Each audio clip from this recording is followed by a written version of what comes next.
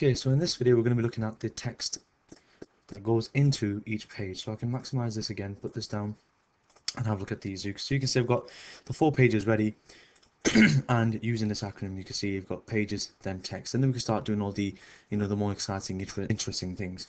Now the reason why the text is important, it's important to do now because then it gives you a better understanding of what kind of space you have to play with. Basically, if you put all the pictures and videos in first and then you try to fit in the text, you're going to struggle. You're going to have to then resize everything, and then you'll end up spending more time, wasting more time that you don't have in the exam itself. So get the text done first. So to get the text done, first things first, obviously open up all of your pages. Competition page, events page,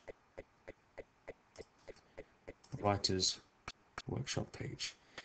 There we go. So we got all of them open. You'll see that template is there no longer. We just want these ones here. And then we need to go and find the text. Now they always give you the text, as I always say to my students. So if you organize this better, similar to mine, you'll go into your text folder. If you haven't, you'll just find it here. And you'll find this, in this instance, they have 2. And it's always the one that's got info in it. Now this one here, this additional one for this paper that they've named competition, is obviously it's made reference to later on in the competition section. So we'll go back to that later. So first things first, let's use the information from the info document. Now what I tell my students is to go through each one and look for clues, things that you think will go into specific places, and you don't need to even worry about where in the page it goes. Just get it in there, and then you can move things around, change the size if you have to, and so on and so forth. And if it helps, do the easy ones first, the most obvious ones first, and then you can do the ones that don't make sense or that aren't as clear cut afterwards, because sometimes through the power of elimination you should be able to decide where it's best suited. And I also say to some of my students that struggle with this task that it's important, guys, that you have the text in there. Even if you get it on the wrong place, you'll still get marks, because at least you can move on and get the other items done and the other requirements and still get the marks for it. But if you don't have the text in there at all, one, the website doesn't look complete, and 2, you sort of put yourself in a difficult position. You can demoralize yourself and really psych yourself out, sitting there in the exam thinking, okay, I don't know what to do, and then you basically end up freezing. So don't do that. Just get the easy ones into right places first, and then the ones you can't think of, you can find places that maybe are lacking some text, and maybe it'll make more sense to you then. So there's nothing to say that you have to start from the top. You can start from the middle, you can start from the bottom, doesn't really matter where. So what I'm going to do is straight away I can see the Writers Workshop for Teenagers. That is very easily for the Writers Workshop page. So I'm going to cut it, Control X or right click and cut. Doesn't matter which way you do it. And the reason why I cut it is because it makes it then easier to see how much I've got left, so I don't duplicate the text. So I'm going to go to the Writers Workshop, and for now I'm just going to paste it in here. Okay, just in straight away. Go back and carry on with the other areas. So let's see. Welcome to Who's in It. Now that sounds like something you'd find on the home page, and so does this, and so does that. Yep. So I'm going to get all this and put it into the home page. Okay. Now I'm going to pause the video here and show you the end result. So obviously I don't want to spend 20 minutes, 15 minutes, 10 minutes, however long it might take recording and when you're watching me do this. At the end of the day, yes, it's a tedious task, and yes, it's not something that's the most exciting thing to do, but it still has to be done. So I'm going to pause the video here and show you what I've done at the end. Okay, welcome back. So I'm just going to go through each one. You can see exactly what I've done. So you can see I've got the welcome message that I had for early on. Competition was relatively easy to find. This one was pretty easy to find because it says competition there, and you can see the rules of competition here, and the email link that's linked to what they're referring to here. So that's very easily the competition page. Events, it starts off, so you do have to read this, boys and girls. So it says this year's events are guaranteed to thrill, intrigue, and delight in equal measure. From top authors to ever popular critics corner, there's something for everyone. So that gives them the clue that they're talking about authors, so you can see guest authors here, and the last thing they talk about is critics corner. If I keep going down, you can see critics corner. But then this message here says there's also plenty of bookstores. And since that feels, well, it's obviously a continuation, which means it works well with this. Now I put all that into the events page. In the writers one, you can see writers workshop, so it's pretty nice and clean cut.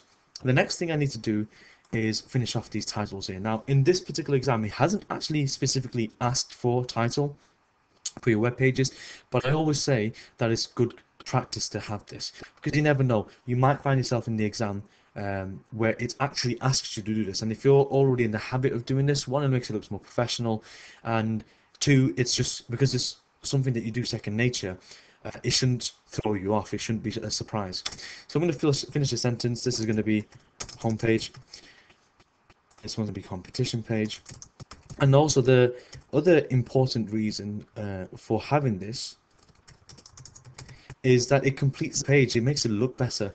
If you were to browse through this web page and didn't have the titles there, the user wouldn't know which page they're on other than reading the text. So that gives a clear indication which one you're on as the user itself. So just really gives a more professional finish at the end. Events page. And this one here. Oh, writers workshop page. There we go. I'm going to have to save each one, so Control S on each one. There we go. Right, the next thing is to format these, because it doesn't look so well. You know, we want to separate them out and just make it a little bit more pleasing on the eyes. You've got a lot of space, but I'm not concerned about that right now, because obviously we haven't looked at the pictures and the images and the media that the examiner wants us to use yet. So when we get to those stages, we'll see that we might have to move things up. We might have to split these cells up and so on and so forth. But right now I want to just, you know, finalize some of the design elements of the text itself. So for example, here, this is a list. You can see highlights included, says here, and there's a list. So what makes sense to do is to select them, right click, and then go to list and just do an unordered list. And wait, it's gone there. So what I'm going to do is delete that. Oop. Push this down first. There we go. And select that first. There we go. List, unordered list. There we go. So what I may have to do is go back one. There we go. Delete one and then enter. Then go back here, delete one, and then enter. Then it gives me the 3 bullet points there. It just makes it look a little bit neater, and it makes more sense. It's a list at the end of the day. If you want to add certain fonts just to make things more obvious to the eyes, what you could do is just select certain text like this, and then you can go into, for example, let's just say I want to copy. No, actually, I don't want to put the title in there because it'll change the size as well. But what we can do is change. Let's have a look. Where has it gone?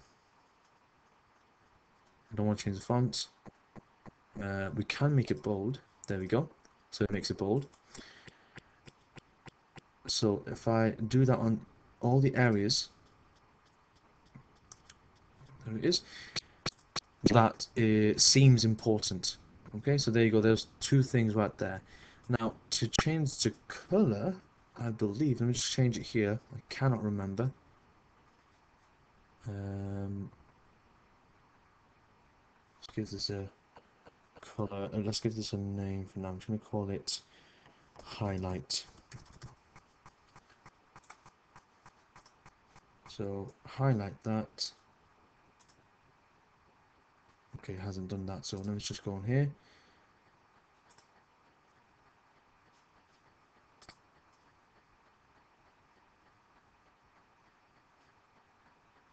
There we go, and let's go to new. Let's create a new one. I'm just going to call it highlight or highlighted text. Press OK, and I'm going to choose. I want it to be bold, and I want it to be Arial. That's going to stay that. I always tend to go for Arial just because it's simple, it's easy on the eyes, and so on and so forth. I'm going to use this to pick this color here, and then we'll press apply and press OK. And now I should be able to highlight this and go in here and find, there it is, and add it in. There we go. So once you create a CSS style, you should be able to basically highlight whatever you want, and I'm just going to use that to highlight anything that I need to highlight. You could even do the same thing here, so I'm going to do that as well. Highlighted text, there we go.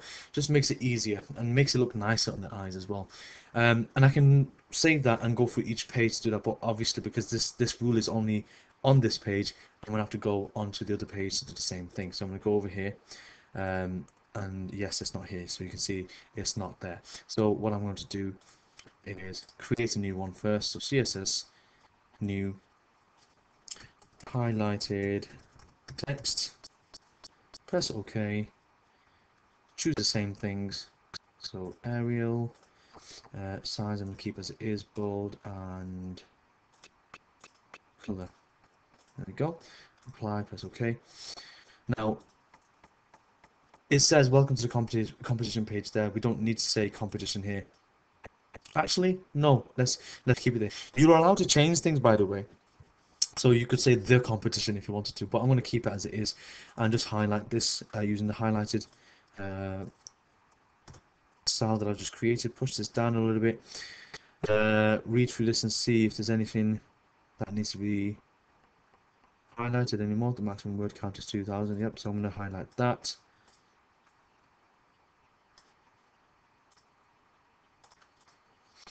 And closing dates could be highlighted as well. Rules of the competition. Okay, so this is another list. So I'm going to push this down here. I'm going to highlight all of this, right click, and I'm going to go to list and unordered list. There we go. And again, same thing, just going to delete, enter, delete, enter.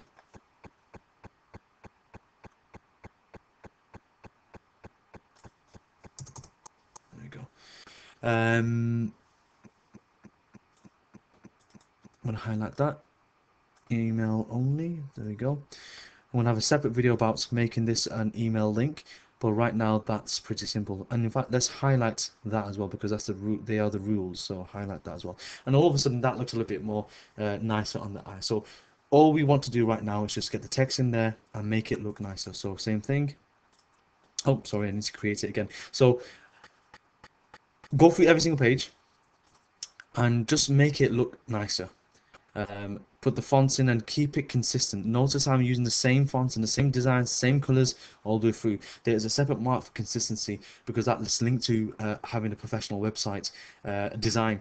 If the house style is not matching, then you're not going to get that mark. Okay, so continue that all the way through. Make sure you save as you go along, and then we'll look at the next section in the next video.